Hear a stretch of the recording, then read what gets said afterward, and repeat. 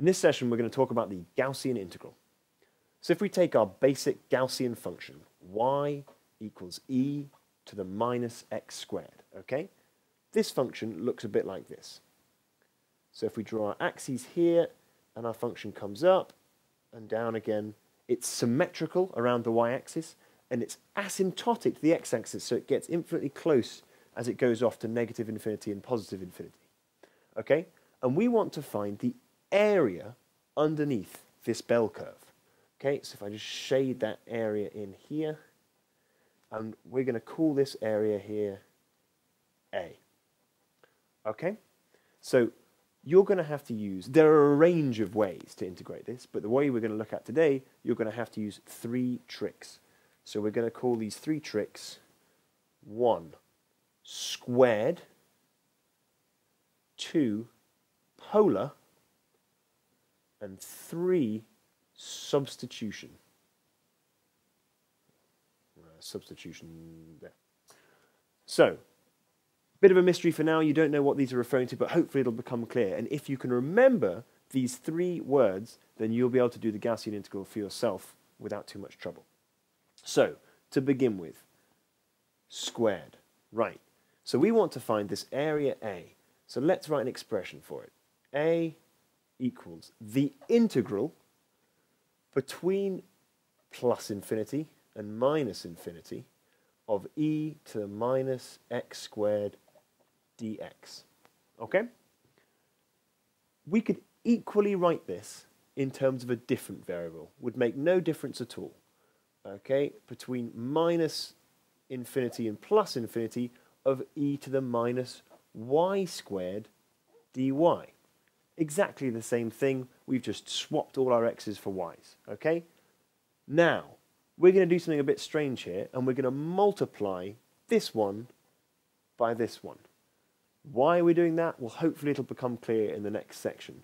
But what we clearly are going to get is that a squared equals the integral from x equals minus infinity to plus infinity, y from between infinity and minus infinity, e to the minus x squared, e to the minus y squared, dy dx.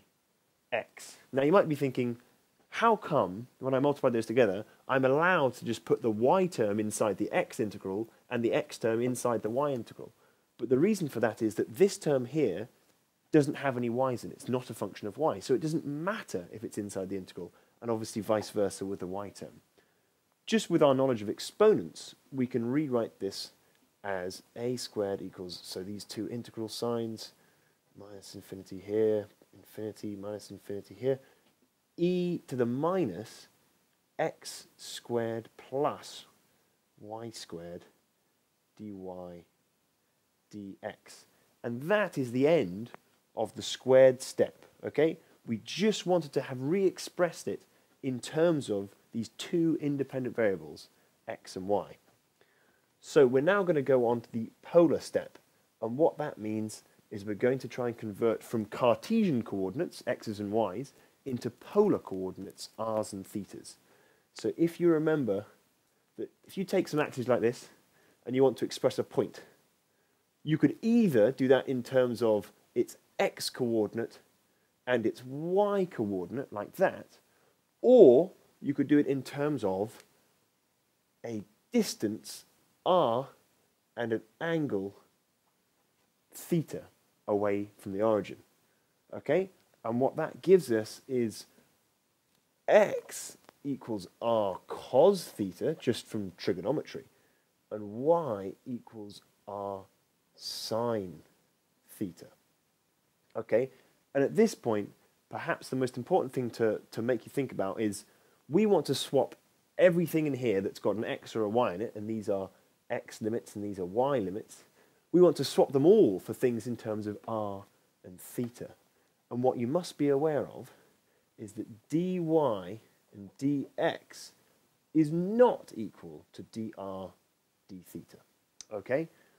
We have to think a bit more carefully when we want to map from the xy plane to the r theta plane.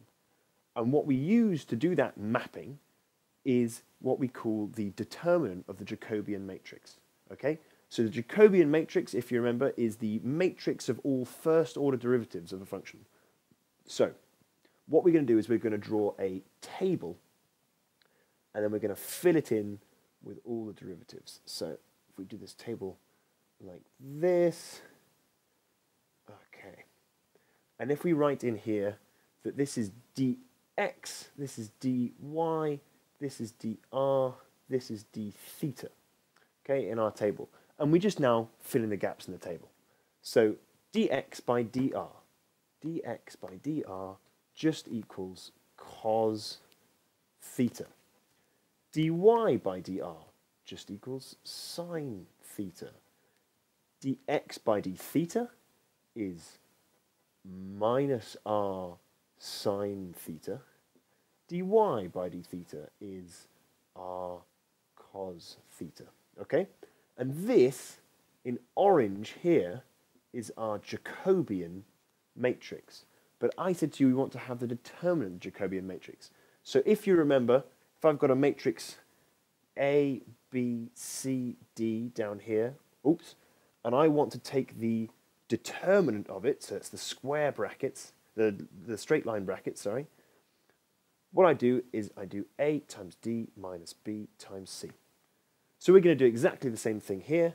To find the determinant of our Jacobian, we're going to do that J determinant equals cos theta times r cos theta is r cos squared theta minus r sine theta times sine theta, so that's minus becomes a plus, r sine squared theta, which just equals r cos squared theta plus sine squared theta, which just equals r. If you remember, cos squared plus sine squared just equals 1.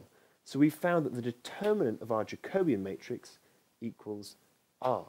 So let's just annotate this onto our equation from the squared step and say that this term here goes to r dr d theta.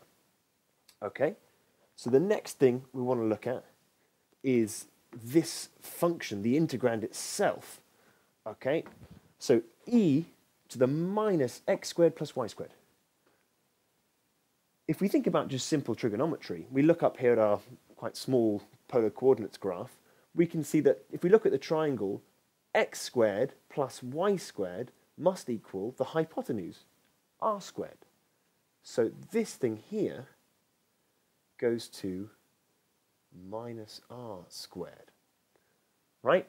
The last thing we have to consider in our polar step, in step 2, are the limits, okay?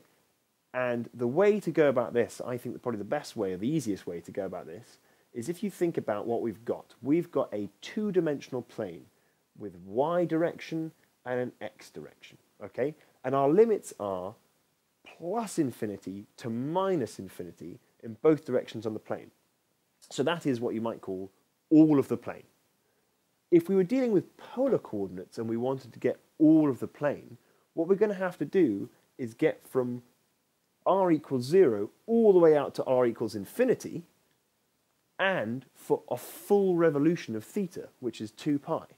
So this goes to r infinity 0 and theta 2 pi 0. Okay? So when we're going to make our new equation in terms of polar coordinates, we can write the limits like that. So a squared equals the integral from r equals infinity, or between r equals infinity and r equals 0, and between theta equals 2 pi and theta equals 0, of the function e to the minus r squared integrated with respect to this thing here, so we get this r dr d theta. Okay, and what I hope you'll immediately spot is that our integrand, which is now this thing, is not at all a function of theta, which means that we can already do one of our two integrals. So we can do this theta integral, because this thing is just a constant in terms of theta. It's not a function of theta. So if we integrate a constant with respect to theta, we just get theta times that constant. So evaluating theta at 2 pi, you just get 2 pi, and at 0 you get 0. So this thing becomes our integral with respect to r multiplied by brackets 2 pi minus 0, which is just 2 pi. So the final step of our polar stage is that a squared equals the integral of r at infinity 0 e to the minus r squared r dr with a 2 pi out in front here, which we got from our theta integral. So if we now rub out some of the working here, okay, and we're now going to move on to our final step, which is the substitution step. Okay, we're nearly there. We just need to work out how to do this integral that I've got written down here. Right, so what I'm also going to do is probably write that up here. So a squared equals 2 pi integral between r equals 0 and r equals infinity, r e to the minus r squared dr. Right. And we are going to make the following substitution. We're going to say s, some new variable that we've chosen, s equals minus r squared. Okay? And just like with the polar coordinates, what we need to do is replace everything here that's in terms of r so that it's now in terms of s. Okay, so that's easy enough here. This thing just goes to s. But what about this dr term here? Okay, so to deal with the dr term, what we're going to have to do is we'll differentiate this here. So ds by dr equals minus 2r. Right, simple enough. And we want to just get dr on its own. So what is dr? dr equals, so we're going to multiply both sides by dr, and then we're going to divide both sides by minus 2r, and we're going to get that dr equals ds divided by minus 2r. So this thing is just ds divided by minus 2r. Right, we're doing pretty good, we're nearly there.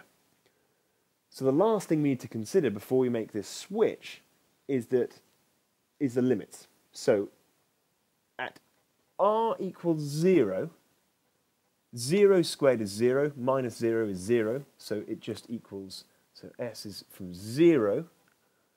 At r equals infinity, we get infinity squared, which is just infinity again, but minus infinity, so it's minus infinity. Okay, so that's these guys dealt with. Now I hope you've spotted something, which is that our new term here, ds divided by minus 2r, it's actually got two things in it that we can cancel. So we see that there's an r here, cancel that with this r down here, and there's a 2 here, cancel that 2 with this 2 down here. And now we can rewrite our function in terms of our new variable s. So a squared equals pi times the integral of r equals of s equals minus infinity and 0 e to the s, and then we've got ds divided by minus 1. So let's just take that minus sign out here. ds. Right. So we've now got a new integral just in terms of s, and it's finally one that we can actually do. So we've integrated e to the x before, it's very straightforward. So we get a squared equals minus pi, and we integrate e to the s, and we just get e to the s, okay? E to the minus infinity minus e to the 0, okay? So if we look at the function y equals e to the x, it looks like this, okay? So at minus infinity, as we go infinitely far in this direction, it goes to 0. So this term is just 0. And at e to the power of 0, well, anything to the power of 0 is just 1. It actually crosses the axis here at 1. So this goes to 1. So it's just 0 minus 1. So we end up with that a squared equals minus pi times minus 1, which is just pi. So the area underneath our basic Gaussian function up here, a just equals the square root of pi.